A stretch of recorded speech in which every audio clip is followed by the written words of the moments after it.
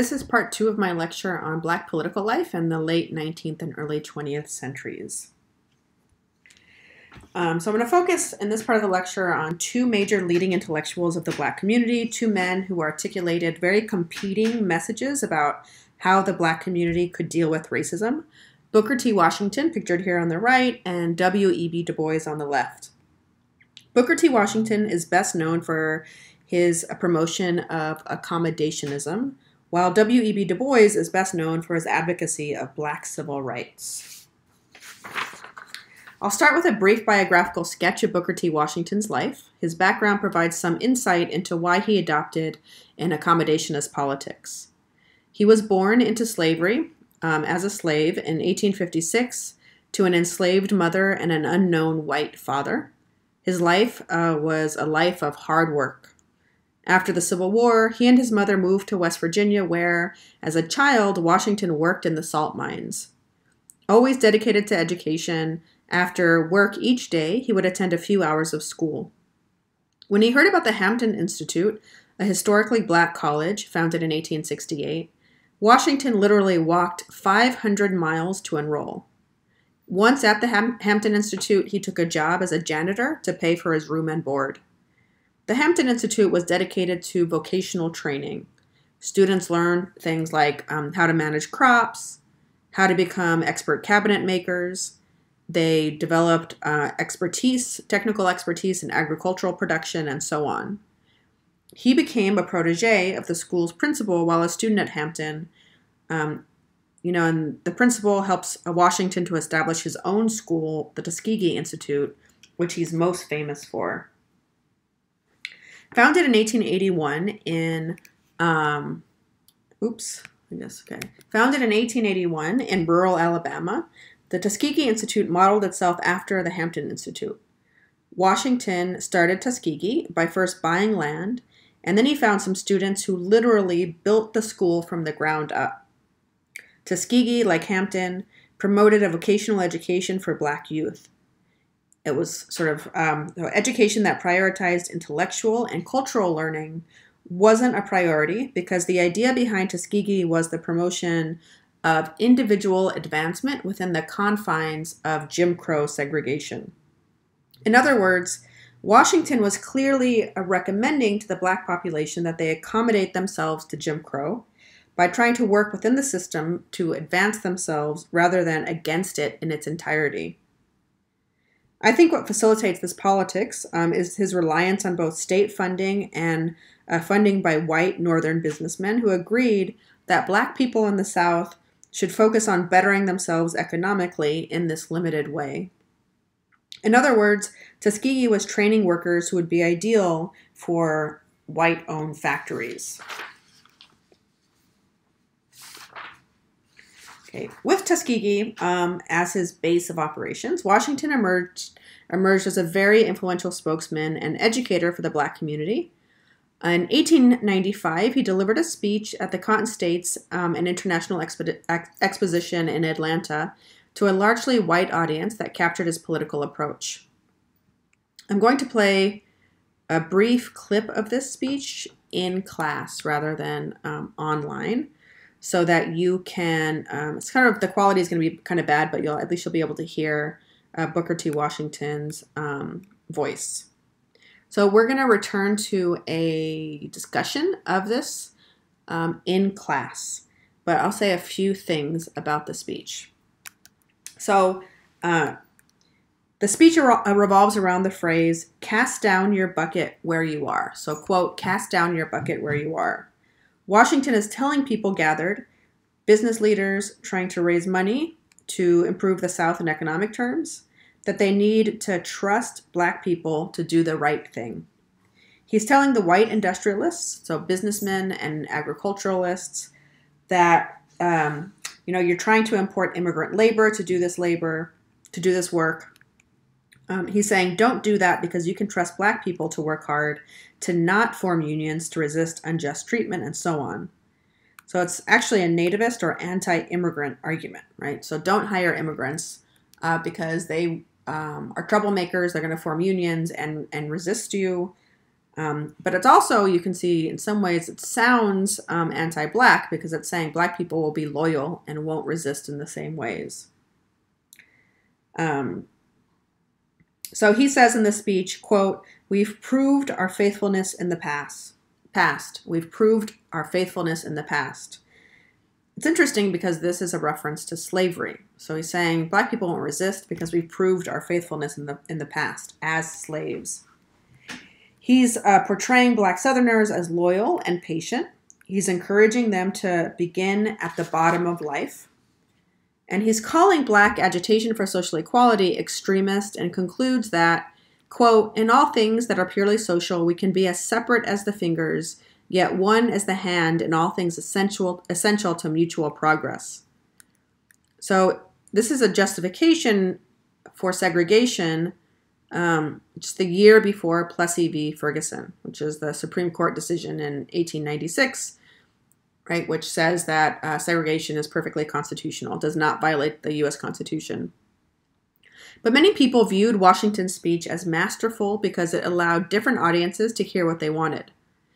Most important for black people were the elements of hope and possibility for a brighter future. So this emphasis on self-help and economic uplift was actually pretty popular.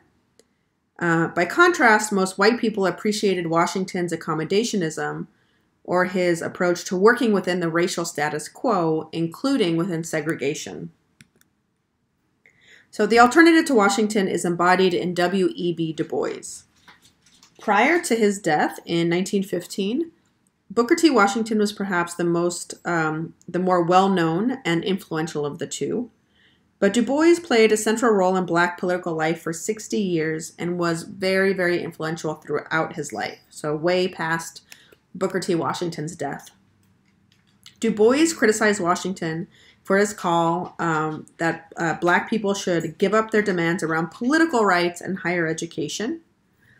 He referred to Washington's speech at the Cotton States and International Exposition in Atlanta as the, quote, Atlanta Compromise, and denounced its main premise when he said, quote, "Manly self-respect is worth more than land and houses, and a people who voluntarily surrender such respect are not worth civilizing," unquote. He's essentially saying, if you don't have the courage to stand up to the system that's pushing you down, you're not worth, quote-unquote, civilizing. His reference to manly self-respect indicates a gendered concern about inequality in the black community. He was particularly concerned about the degrading effects of discrimination on black men. But he's not the opposite of Washington. The two men actually had some things in common. They both promoted a racial uplift ideology. They both emphasized the importance of racial solidarity in the black community. And they both thought that economic advancement and hard work were important. Du Bois believed, though, in higher education. He thought this was key in the pursuit of racial equality and believed that the top 10%, or the talented 10th, that, Henry Morehouse's phrase. So the talented 10th of the black population would help lead the black population to freedom. So to summarize, the key differences are with regard to education and the question of political equality. W.E.B. Du Bois is more of an activist. A closer look at W.E.B. Du Bois's background tells us something about why he developed his political ideas. He was born in 1868, died in 1963. He was born in a small black community in the mostly white town of Great Barrington, Massachusetts. He received his undergraduate degree from Fisk University in Nashville, Tennessee, so a historically black college. Fisk University, and another undergraduate degree and graduate degree from Harvard, including his PhD in 1895. So he is among the very first generation of black people to get PhDs in the United States. He was trained as a historian, but he helped found the field of urban sociology. In the early 1900s, Du Bois taught at Atlanta University, where he conducted a number of path-breaking studies of black life. So as you can see, he embodies the role that the black intellectual would play in saving the race. He also had a pretty big ego. He really believed that politically engaged scholars, associated with the university, writers, scholars, were the best people to interpret the white world. One of the insights he was most famous for was his discussion of the veil that separated the races. He said that black people wore a veil that kept them hidden from view from the outside world, but the veil allowed the wearer to see the world as it was. And this was the special gift of Black America. So they could see America the way that whites simply could not see it. This peculiar experience gave Black people what he called a double consciousness. So this is a long quote from The Souls of Black Folk, a book written by W.E.B. Du Bois, published in 1903. Quote, "After the Egyptian and Indian, the Greek and Roman, the Teuton and Mongolian, the Negro is sort of a seventh son, born with a veil and gifted with second sight in this American world, a world which yields him no self-consciousness, but only lets him see himself through the revelation of the other world. It is a peculiar sensation, this double consciousness, this sense of always looking at oneself through the eyes of others, of measuring one's soul by the tape of a world that looks on in amused contempt and pity. One ever feels his two-ness, an American, a Negro, two souls, two thoughts, two unreconciled strivings, two warring ideals in one dark body, whose dogged strength alone keeps it from being torn asunder. The history of the American Negro is the history of his strife, this longing to attain self-conscious manhood, to merge his double self into a better and truer self." So W.E.B. Du Bois was involved in many different developments in Black history, including he assembled an exhibit for the 1900 the 1900 Paris World's Fair that summarized Black people's achievements since emancipation. He was involved in Pan-Africanism, which was this idea that Black people in and outside of the African continent shared a global sense of African identity, as well as an abiding concern for the welfare of African Americans everywhere. He was perhaps most famous for two of his efforts, though, the Niagara Movement and the founding of the NAACP. So in 1905, he helped to launch the Niagara Movement, this militant protest organization consisting mainly of Black intellectuals and professionals, most of whom were men, as you can see in this image. The meeting in 1905 that launched the Niagara Movement met on the Canadian side of the Niagara Falls because New York refused them lodging. There was nowhere to stay that would allow Black men, right, to lodge. The movement was dedicated to full citizenship rights for African Americans. It called for equal educational opportunities, voting rights for men, respect for working people, and the abolition of all distinctions based on race. So the National Association for the Advancement of Colored People. So the Niagara Movement met regularly until 1909. Then there was a race riot in Springfield, Illinois, the hometown of Abraham Lincoln, which grabbed the nation's attention in 1908. So what happened? A white woman accused a Black man of raping her. She later recanted the story, this has been the case repeatedly in U.S. history, and admitted that her white boyfriend had beaten her.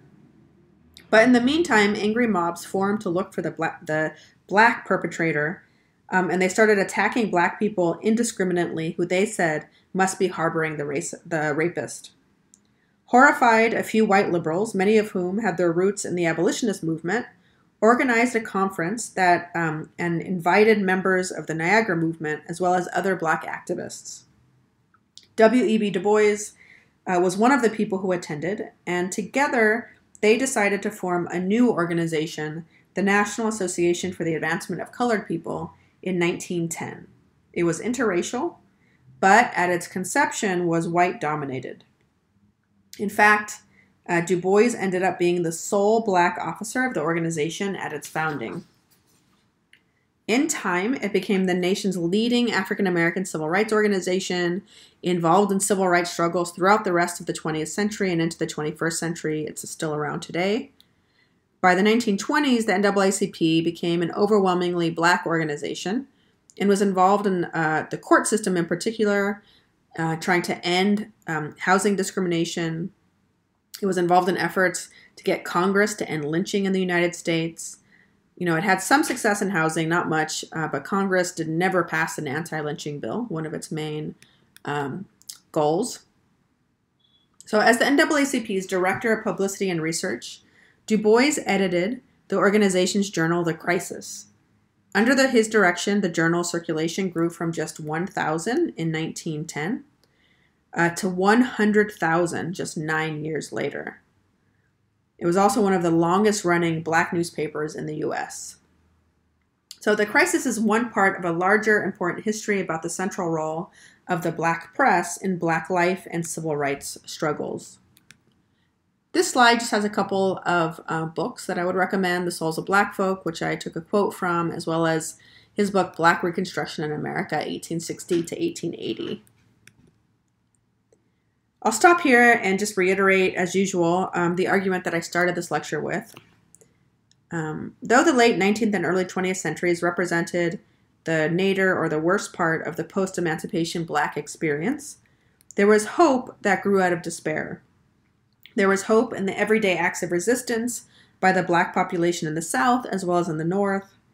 We also see the growth of black civil society, of churches and associations, of educational institutions and political groups engaged in a broad project of racial uplift. So this was a complex, multifaceted movement that had its conservative elements as well as its more radical or subversive elements.